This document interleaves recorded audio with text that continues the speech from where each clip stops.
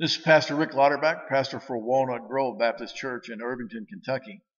And today I'm doing a study on being transformed or being conformed. I will tell you that you're being conformed to something. Every single last one of us is being conformed to the image of something. You know, I've seen in my age now where I'm looking more and more like my daddy did as I remember him. As the years pile on, I'm beginning to look more and more like him. There's some things that look a lot like him and some things that look not exactly like him. But I'm being conformed to that as I grow older and older. But there's a sense at which we are all being conformed to something. And we're either being conformed to the image of Christ or to the image of the man of rebellion. It's one or the other. Really, there's really not any middle ground. There's really no place for this idea where I want to be just saved enough to slide in the door of heaven, but I don't want to be transformed. I don't want to be really, really obedient. I just want to be saved enough to slide in. Well, the Bible knows nothing about that. It knows about a progressive sanctification, and that progressive sanctification speaks of a growing holiness. So therefore, that growing holiness is a growing likeness to Christ. Now, holiness is a funny thing. There are people who think, well, holiness is all about what I wear on the outside. Absolutely not. In fact, the words that have to do with conformity will help us to understand that. I'm going to give you three texts. Romans 8:29, Romans 12:2, and Philippians 3:10. There's either the word conformed or a word that has to do with being conformed or conformity.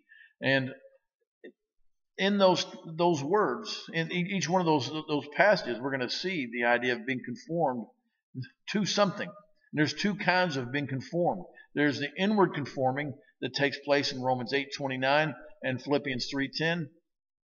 And then there's this outward conforming in a transitory way that is talking about, that's being spoken of in Romans 12:2.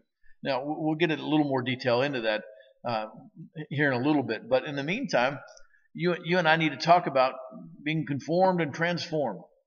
I'm either being conformed to the image of Christ or I'm not. But I'm being conformed to something. I'm beginning to look like something. And again, this is not an outward appearance. This is an inward appearance. It just tickles me to death when some of these guys will go and they'll grow out their hair and they'll grow a beard saying, I'm being conformed to the image of Jesus. Well, you're confusing Nazarene and Nazarite. The Nazarite vow is the one where they don't cut the hair and grow out the beard. He likely had a beard, but whether or not he had long hair or not, we simply just don't know. And the likelihood that you and I physically look like him is not particularly good. Other than as a male, I look similar to him in some very generic ways. But what the Bible is after and what I'm after in this study is the conforming to Christ in a moral way, in the way of righteousness. Now, he's perfectly righteous, and you and I aren't.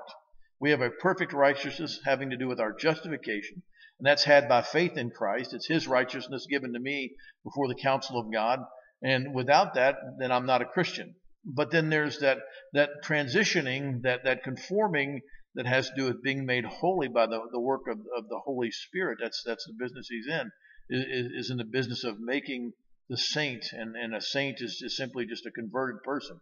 It's not a special order of converted person. It's just every single converted person is considered by the Scriptures, and therefore by God, to be a saint. All the saints are being conformed to the image of Christ. That's what Romans 8:29 is going to tell us. Let's go ahead and take a look at Romans 8:29. For those whom he, and the he is God, for those whom he foreknew, he also predestined. Predestined for what? So many get bent about this word predestined. Don't get too worried about that. In the end, we're being predestined. God is predestinating us to be conformed. Conformed to the image of his Son. You're being predestined, if you're a believer today, you're being predestined to the image of Christ. Again, this is not an outward appearance, this is an inward appearance. This is inwardly like him, morally like him, a righteousness that is growing in the direction of his righteousness, which of course was perfect. He had no sin. He who knew no sin was made sin for us by the Father. Right? He died on the cross, perfectly righteous, for those who are not perfectly righteous. You and I we're just filled with sin. That doesn't mean that we can't can't walk in a way that is righteous, and we're not sinless, but we should be sinning less. But then that's part of the deal. You and I are to be conformed to this image of Christ. God has predestined us to be conformed to the likeness of Christ in order that he might be the firstborn among many brothers.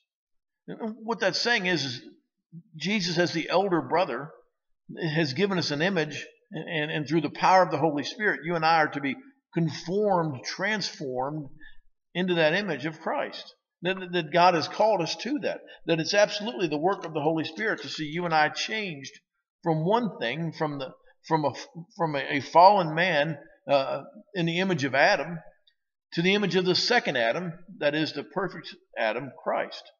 Now let's look now at Romans 12:2. So we're still in the book of Romans. 12:2 is there's a word there. It says conformed again, but it's conformed differently. That first one in Romans 8:29 was the word somorphos. And somorphos means having the same form as another, conformed to, or of the conformity of the children of God. It has to do with that. It has to do with an inward changing. We're to grow into Christ and up into Christ and to grow into faith, right? Grow like him, grow into our likeness to him. Sometimes people simply don't want to grow up into Jesus, and that's exactly what they're supposed to do. In fact, Paul gets on some of the churches for their being babies still, when they should have been growing in Christ. They're still needing the milk when they should be eating meat. There's a time to grow up, and it's no longer okay. Just imagine a man walking around middle-aged wearing a diaper. He doesn't want to bother with being an adult and walking around clothed as an adult, but instead he wants to be a baby. But that's really what Paul has in mind, and there are many who call themselves Christians who are in that estate. They just simply will not grow up in likeness to Christ, yet they should be. And in fact, I'm going to tell you that they're doing what Romans 12:2 says not to do.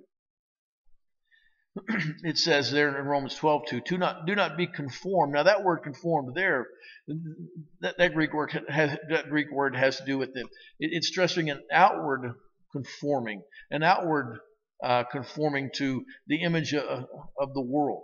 It says, do not be conformed to this world. Now when it says that, this world has to do with that world that resists a holy God, that resists being transformed into a righteous saint.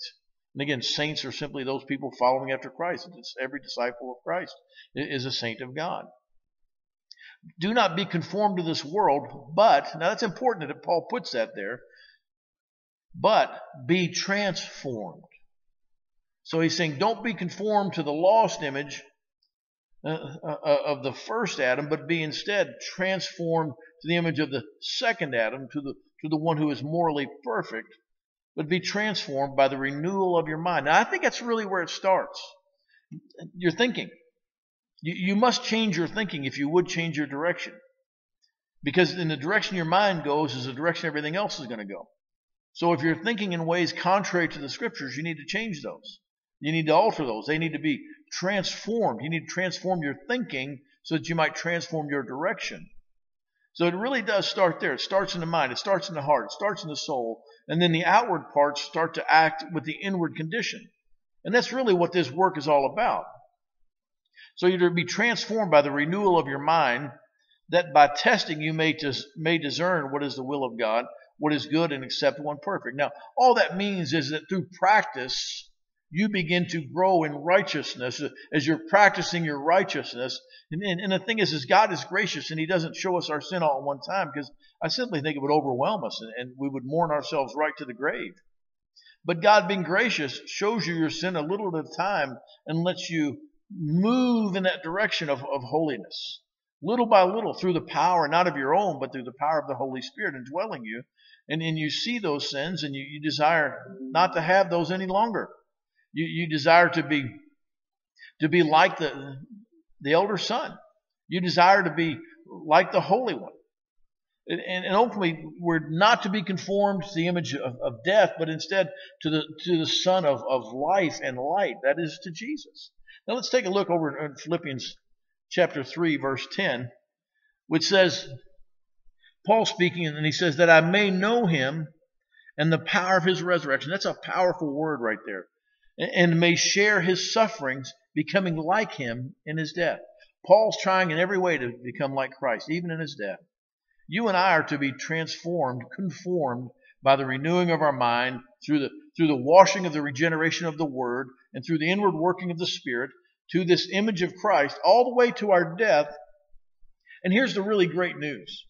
At death, God takes you to that state where he will give you what's known as glorification. That doesn't mean you're made godlike. It means that you're separated from your sin entirely, and then you will spend all eternity in this condition of perfect righteousness. So let me get back to this idea of conform. You are either being conformed to the man of rebellion or conformed to the image of the perfect Son. Now, we all know that person who we thought, well, he's perfect. Well, actually, that's untrue of every one of us, with the exception of Jesus. And you and I are to be conformed to him. And that only happens through the work of the Holy Spirit. And the way you do that is through the reading of scriptures. That's the Bible.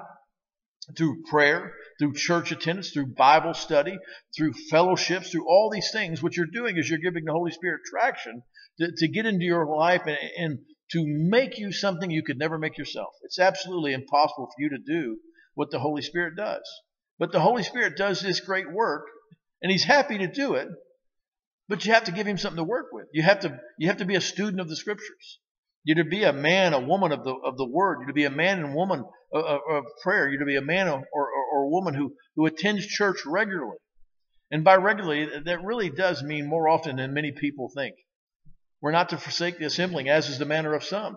But what that really means is we're to be regularly in the house of God. We're to be like the psalmist who says, I can't wait to get back in the house of prayer. I can't wait to be back in worship with my brothers and sisters in Christ. I can't wait for that. My soul pants like the deer pants for water. At this time of separation we're in right now with the COVID-19 stuff has kept some people away from church, and one of my great fears is they've gotten used to it. And when the restrictions are lifted, they won't be ready to come back to church. Instead, they'll be conformed to the image of rebellion. Because one of the greatest sins in this day and age is the desire for personal autonomy. The idea of personal autonomy is really madness. It's really chaos. And there's so many in this particular country, the United States, where we think personal autonomy is my right as a United States citizen.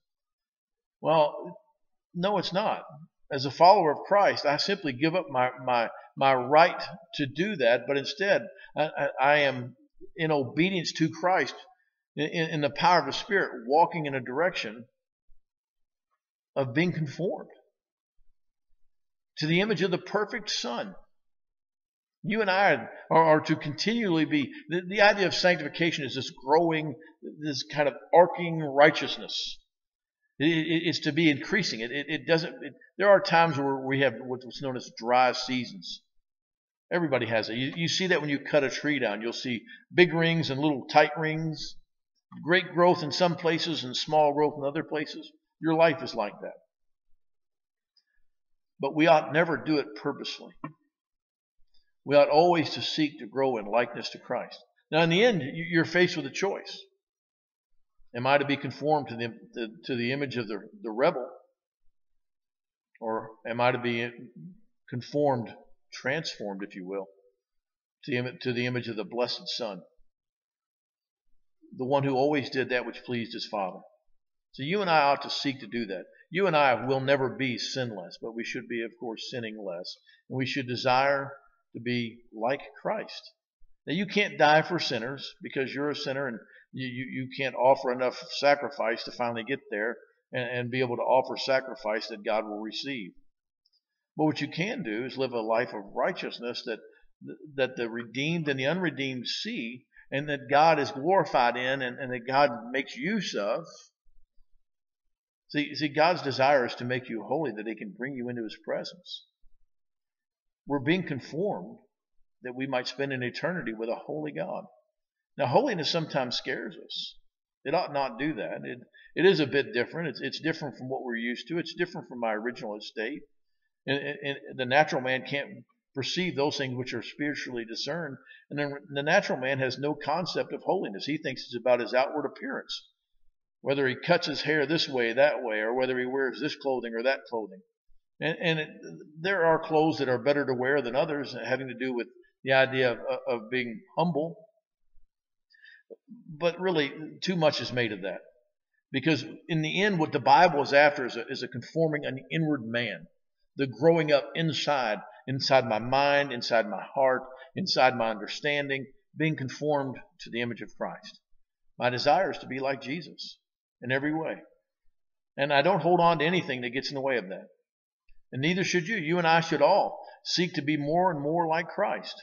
So let me ask you a question as we try to draw near to the end. What are you being conformed to? Everybody's being conformed to something. Every action you take, you're conforming to something. You're either being more conformed to the image of Christ or less conformed to the image of Christ because of every single choice. You have many choices to make. They ought all to send you in a direction of being more conformed to Christ, more likeness to Jesus. He is, in fact, the image that you and I are to bear more and more as we walk with Him. And really, again, you have to give yourself to the means of grace. Those things that God provides that He might give the Holy Spirit traction in your life to make you holy. God bless you. You have a great day.